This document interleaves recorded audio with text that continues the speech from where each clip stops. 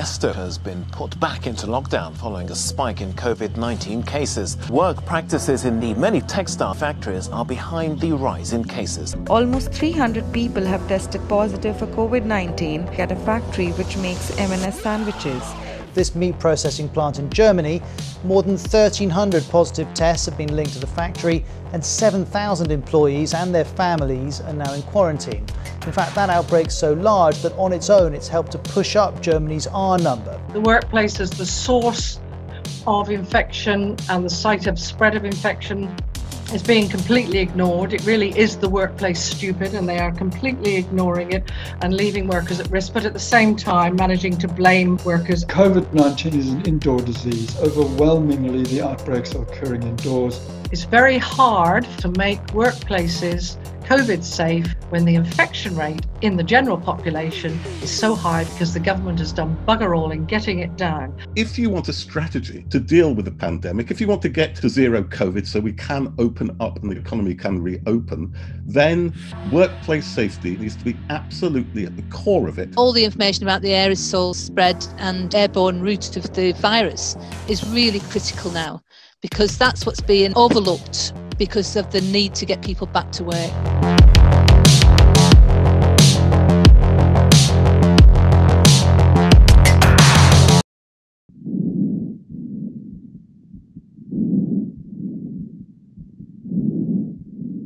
The air we breathe is important in disease control. If someone emits large droplets near you, they'll also be emitting fine aerosols. When it's really large and we can see it, we call it a droplet. It flies through the air like a mini cannonball and can land on someone who's close to you, in their eyes, nose, or mouth. Aerosols are just microscopic droplets, and they come out of your mouth or nose, and they're small enough that they can remain floating in the air for quite a while. Imagine you're interacting with a smoker. You want to stay as far away as possible from them, really, to avoid breathing in the smoke. The smoke doesn't stop at 6 feet. Aerosols travel much further, documented up to 7-8 meters, and probably even further if the indoor environmental and airflow conditions are right. Singing and shouting generate a lot of aerosols. During normal breathing and talking, 80 to 90% of droplet sizes are actually less than 1 micron, which is tiny. The very, very small particles are the ones, the pink ones in the diagram, which are getting to the bottom of the lungs, to the deepest part, to the alveolar region, and this is where they can do the most damage. And the more of them that get there, the more severe the infection is. Aerosols accumulate in closed settings. If you're in an indoor setting like a hospital ward and there's not very good ventilation, transmission is not likely to be a one-hit event where suddenly a droplet comes and lands on your nose and you're infected. It's more likely to be from a result of cumulative exposure to these accumulated aerosols. Ventilation is really important. It disperses those aerosols. Just opening a window actually will have a big impact. We've seen numerous outbreaks with no contact and very high attack rates that suggest airborne spread.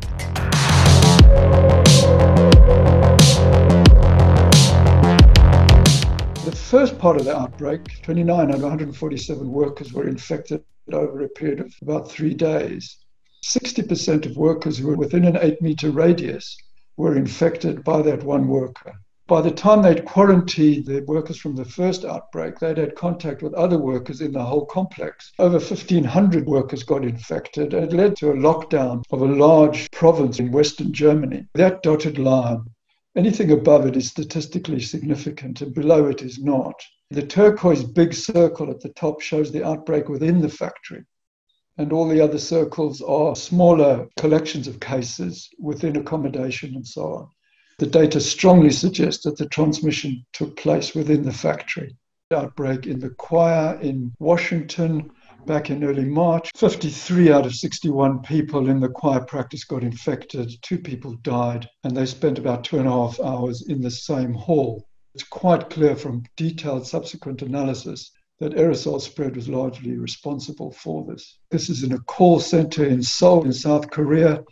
94 out of 216 people on the same floor got infected over a period of about 5 days. The blue chairs are where people got infected, Interestingly, there was very little transmission on other floors, and clearly the workers used the lift to get up and down. We know that infection is related not only to viral load, but contact time in the environment of the person who's infected. Contact time is short in a lift. There was one case documented of infection in a person who passed the open door of a patient room multiple times but never went in. There was 2 buses that went on a trip simultaneously. On one bus, there was an infected person, and people on that bus had 40 times the risk of infection. There were cameras on board which showed that there was no contact between people. Coming closer to home, this is the Greencore outbreak in Northampton. Sudden jump in cases, low level outbreak in the community before that. So clearly we had 1 or 2 workers going into the factory, and airborne spread spread throughout the factory floor. Very few of the workers are wearing masks, and there are a lot of people in the same enclosed space. No windows that we can see. I think the windows in the picture are all internal windows into corridors. The company will not give them sick pay. So they've got a choice. Do they still go to work so they can feed their family? Or do they self-isolate? The Director of Public Health in Northampton is praising the company for doing everything right, and then turning on the workers and saying they congregated in car sharing, smoke breaks, and in shared accommodation, and then brought the infection back into the factory.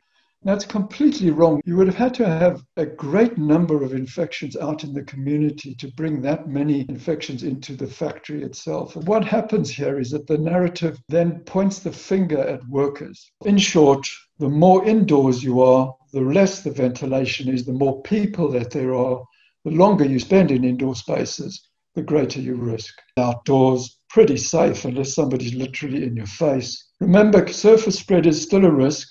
So it is important to wash your hands. Droplets fall to the ground and they fall onto other surfaces. There can be evaporation of those droplets, and then they can become resuspended and become another hazard. Say it's on the bed sheets and you pick up the sheets and give them a shake or fold them. That activity itself can then re-aerosolize those particles. Toilet flushing as well is important, and that's been shown to cause massive upward transport of aerosols with virus particles, with 40 to 60% of those particles rising above the toilet seat, leading to large-scale spread indoors. And there are also cases where there has been transmission through the sewage and wastewater systems within buildings. Flush the toilet with the lid down, open the windows, turn on the vents, and use disinfectant.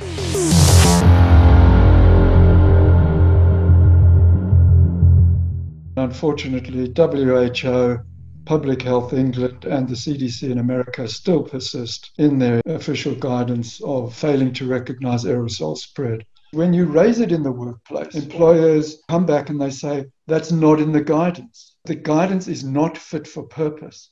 And this is why hundreds of aerosol scientists wrote to WHO, why there's a whole campaign about it. The government guidance on COVID is not right. It actually breaches the Health and Safety at Work Act and a lot of basic health and safety legislation. The whole of the UK, there are only 390 health and safety executive inspectors. Local authority inspectors have been cut from 1,020 2010 to 543 in 2017, and it's probable they've been cut further since. So we simply do not have the infrastructure to do the inspections. The health and safety at work regulations and everything that goes under them is what actually counts and what we should be going back to. What we have to do is to impose the hierarchy of risk control, and that means risk assessments involving safety reps and workers. The hierarchy of controls, ideally you want to eliminate the risk or substitute, use engineering controls, administrative controls, and PPE is the last resort.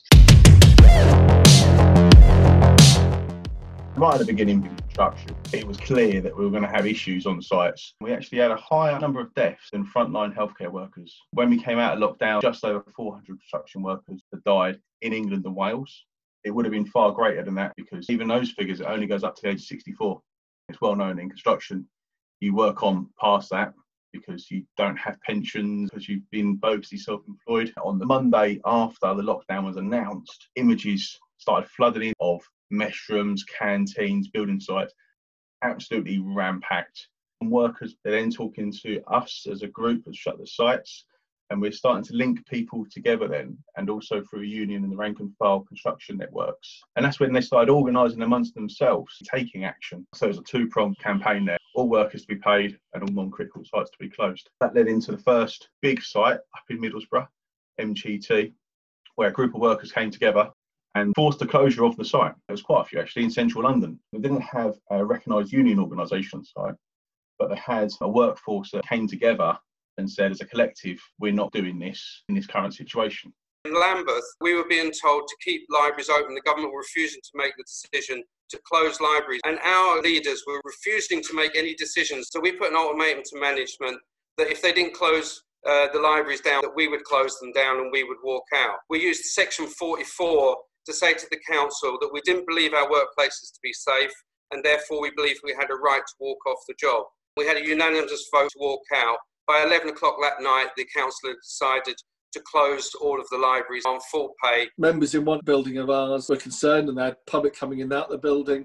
They had union members, but never had a rep. Literally in the morning, they wrote to management with my support to tell them that the social distance could be maintained and the building should close. Within an hour, they'd got the building closed. Within 2 hours, they'd had a union meeting and elected a rep. So things happened that fast. In one or two schools, they challenged the decision of the local heads for them to go back in. On one occasion, our members didn't go back in for a few days until the head agreed to some amendments in terms of safety. Unilever actually closed the site well before the government made the decision to start locking down. We were in close communications with the site lead and all the way through it. But obviously, as we're a research establishment that works across both cleaning products and food industry, we would be a key workforce that had to go back to work. So from day one, we were engaged with the company. We closed areas down that we thought wouldn't need to be used. Many buildings, despite not needing even to be open, they remain open. They ask cleaners to come to work, even though there was nobody in the building. We have managed to force a load of employers to put workers on furlough. We have managed to get people pay the furlough when the company was claiming furlough, but wasn't paying to the workers. We have members at the University of UCL. At the beginning of the pandemic, they decided to terminate the contract for people on 2 hours contract. We forced the university to bring them back and put them on furlough. We forced the university to pay extra pay for cleaners at the halls of residence. The Adelphi building, owned by Amancio Ortega, one of the richest men in Europe. There were cleaners going in who should have been furloughed. And we managed to successfully get all of them but one who chose not to be furloughed. We managed also to get them onto the living wage during the pandemic. That's through having a union that's built up a good activist base and a social media following, and that's gearing up for strike action. If someone's going to have to choose between coming into work and being paid or being on statutory sick pay, then they're going to put their own and other people's health at risk to come in because they can't afford to. So PCSE's Dying for Sick Pay campaign is saying that this should be a number one priority. Those working in security have the highest mortality rate amongst males of all the occupations. When you look at civil service workplaces, that would include museums and galleries. A lot of the rest areas, changing rooms, are usually in the basement, quite enclosed, no ventilation, no air circulation. We managed to strike an agreement with the Cabinet Office, which awarded outsourced staff, security and cleaning services full sick pay if the member of staff in question has to go off sick because of the coronavirus and they need to self-isolate. And also if workers need to shield for 12 weeks, even relates to those who've got caring arrangements, and also if their workplace has been closed. That agreement was reached back in April until the end of June, but we managed to get an extension and we're currently in discussions about a further extension. Before the pandemic, we've been fighting for proper wages, sick pay, holiday pensions. And now, because of the pandemic, the situation is worse because a lot of employers are taking advantage of this situation. We have managed to recover thousands of pounds in wages from employers. I myself am a representative of workers where I have recovered, like in some cases, £3,000. UVW got a victory for sick pay at Art Globe Academy during the pandemic, so they now get parity with teachers. MOJ falls well short. They ended up giving 2 weeks pay after significant pressure and after our members had passed away there.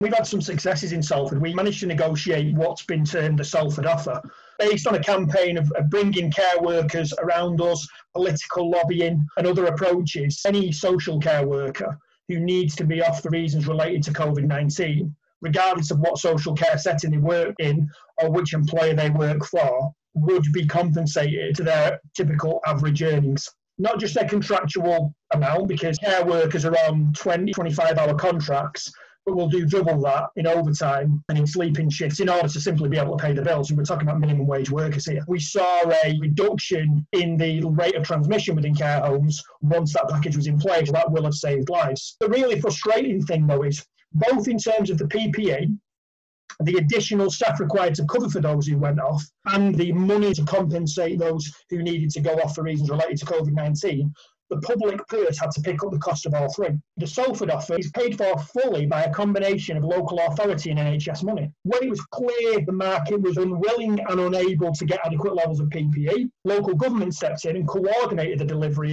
even to companies who could have afforded it. Recruitment was handled by Salford Council's internal HR team, because the council had the capacity and the ability to do it and the private sector didn't. We've got a dispute brewing now in Sage Care Home where they're asking for £12 an hour, a sick pay scheme and annual leave in line with the NHS. They've cut the cleaning during the pandemic, so people have lost shifts. The cleaning has reduced. They're being paid £8.72 an hour there, the minimum wage, and there's no sick pay. And there was a 63-year-old woman with diabetes who was the one that was cleaning up the rooms of the residents that had passed away from COVID. Now we're balloting the strike action in that care home. What the pandemic has really brought home is just how difficult it is to operate an effective, safe social care system when it's in the hands of the private sector. It's absolutely incumbent now on the labour and trade union movement to put everything we can into resolving this situation in social care. I'm concerned that working from home, your work-life balance is shot because you don't have a cut-off point. We're doing stuff like sending out surveys to ask about their well-being and mental health, temperature checks. People are working from home in economically unsound conditions, so they end up with bad backs. The site safety team issues like laptops, screens, seats. There are a lot of engineering controls that can be applied to make environments safer.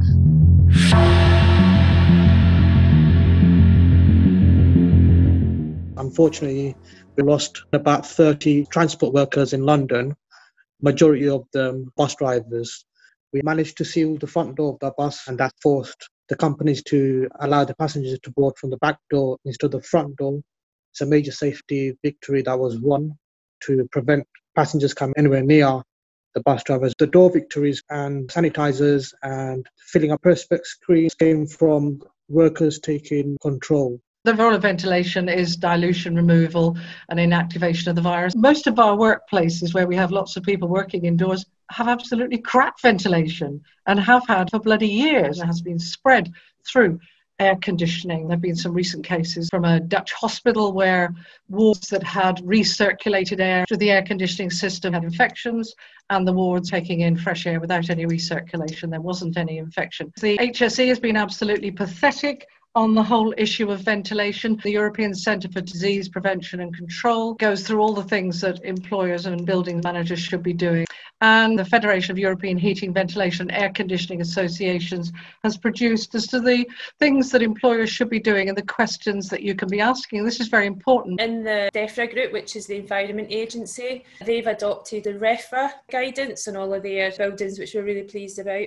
And hopefully we can go further and get further agreements across other civil service departments. Jacobs Biscuit Factory in Aintree brought in a company to do a series of tests on dust levels. They've said overall there's not too much worker exposure levels, but they then highlighted that a number of control measures were flawed, that things were broken or weren't functioning properly, which then completely wipes out the result of the survey. The stewards forced them to bring someone in, so we then demanded immediate action on those ventilation systems and protective guardings being put in place, and that's happening at the moment. You can measure carbon dioxide levels as a proxy for ventilation, a level between 600 and 800 parts per million is equivalent to a well-ventilated room, and above that's a sign you've got a problem, and the optimum level is about 6.7 litres of air per second per person. Obviously, the fewer people in a room, the more fresh air there is for those person at whatever level of ventilation. The more people there are, the more ventilation you're going to need, the more air changes per hour. Air filtration is important because you can actually get rid of the virus with simple HEPA filters. And there's also the idea of disinfecting air intakes at source using ultraviolet light.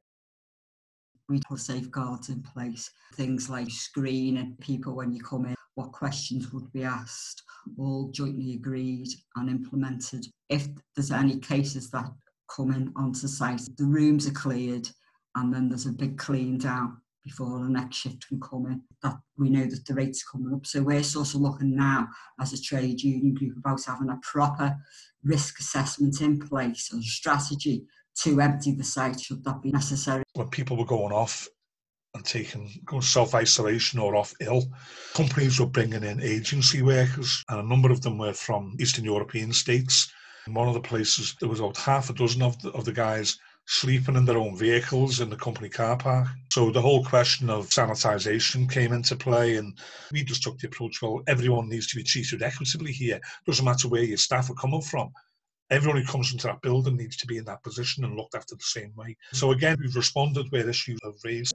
If on a risk assessment there are residual risks of infection that can't be controlled by any of the engineering or administrative controls or elimination, then there must be proper personal protective equipment to protect workers. And this is different from the face ready, which are to protect other people from the wearer who may be asymptomatic or pre-symptomatic but carrying the virus and breathing it out. On average, fitting of masks is about a 50% reduction in exhaled virus, about a 30% reduction in inhaled virus. So if two people in the same space wear a mask, already you've reduced the amount of virus in the air by about 2/3. If the fit is better, the protection is even better. Don't take your mask off to talk to people. It's exactly the time you need to keep it on because you produce more virus when you talk. And you should wear your mask all the time indoors. As we've seen, aerosol can travel much further than 2 meters. Personal protective equipment is a mask that protects you, the worker, and if that's needed, that's what you must have. Some masks are better than others. Face shield and masks with exhalation valves shouldn't actually be used. The aerosol pouring out of them. So what we're really looking at are layered multiple control measures. This is a good graphic from Lindsay Marr showing no interventions, and it shows the big droplets and small droplets, and it shows them in the air and it shows them falling on the ground. It shows controlling the source, so having the person who's infected wearing the mask and what that does, and it shows what ventilation does on its own, and then distance and PPE, and then hygiene, and then all the interventions together. We need all these interventions. There's no one magic bullet. You need all of them, and you especially need the ventilation and the filtration.